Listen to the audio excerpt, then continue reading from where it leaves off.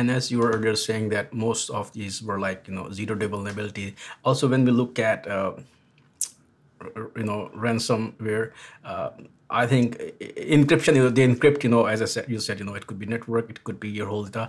That was their, preferred model.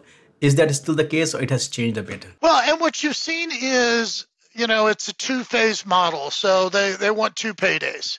And so originally it was come in and encrypt and we'll give you a key.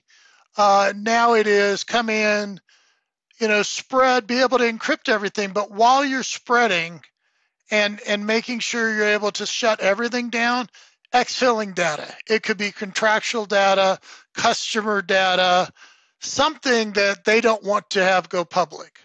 And so once you've gotten that, then you hold that data hostage. And we're seeing that more and more companies are having them focus on that. And I have to assume that hackers focus on where they can make more money. And so we're seeing this shift to data being held hostage as the focus over encryption. And even to the point where they're going to go to your customers and say, hey, Bank X is your bank. We took all their data. You need to call Bank X and tell them to pay us so we don't release your data.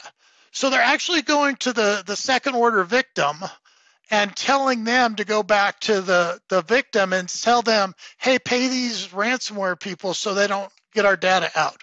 Which I think, again, going to innovation is great. It makes me sad that we're in this world, but yeah, it's kind of where we're seeing this shift.